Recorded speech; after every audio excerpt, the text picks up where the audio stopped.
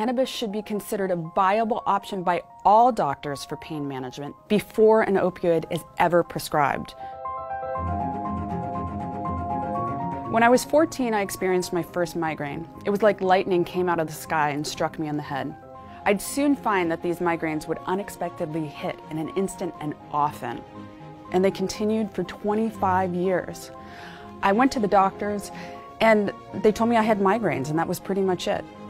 I tried all the typical migraine pharmaceuticals, which left me immobilized but still in pain. You know, if you ask most migraine sufferers, they'll tell you the migraine medication they hand out like M&Ms, it doesn't work for most people.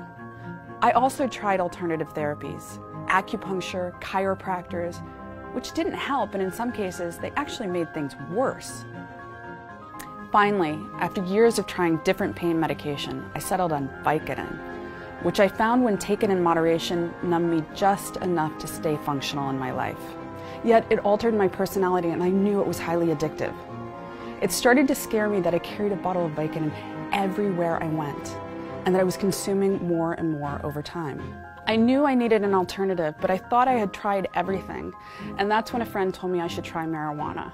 Cannabis, like for so many other people, was a medication of last resort. I tried it many times before, but the euphoria other people felt was definitely outside of my grasp. In my mind, it did not seem like a reasonable option for my migraines, almost like a joke. But really, what did I have to lose? Living in California, I went and got a medical marijuana recommendation from a local clinic. Then fortunately, I ended up at a high-end dispensary in San Francisco. There, an educated bud tender helped me select medical marijuana that would not make me anxious or paranoid. I didn't even know this existed. That day, I took home a CBD-rich tincture and a high-ratio CBD to THC vape pen. Consistently dosing with CBD daily, within 3 months, I was managing my migraine pain, and within 6 months, I was preventing my migraines altogether. Today, I can say I haven't had a migraine in over 4 years. I was lucky. For me, cannabis was a silver bullet and stopped my pain and condition in its tracks. But others are not so lucky. For the last 20 years, the go-to resource for treating chronic pain and other types of pain has been opioids.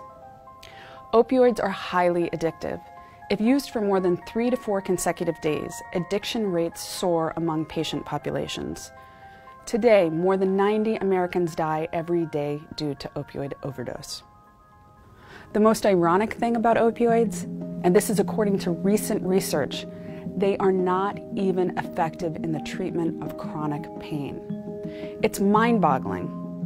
According to JAMA, the Journal of American Medical Association, treatment with opioids was not superior to treatment with non-opioid medications. The translation, they don't work the way we were told they did. And now we have a nation that's addicted. But you know what is an effective treatment for chronic pain? Wait for it, cannabis.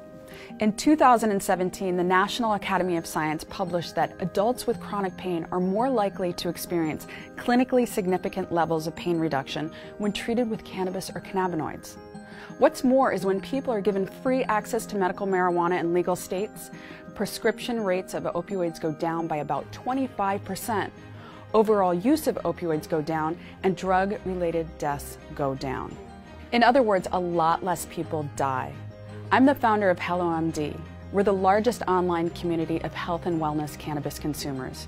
Recently, HelloMD did a study in conjunction with UC Berkeley with over 3,000 of our patients. It's the largest study done to date on chronic pain, opioids, and cannabis. 97% of patients agreed they were able to decrease their opioid use when cannabis was introduced into their medication regime. And 81% agreed that cannabis was more effective than opioids when used for chronic pain.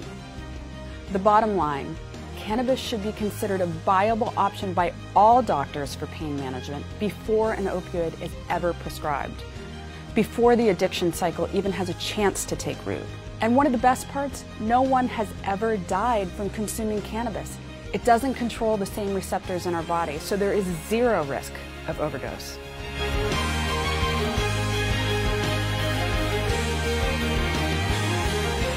The end.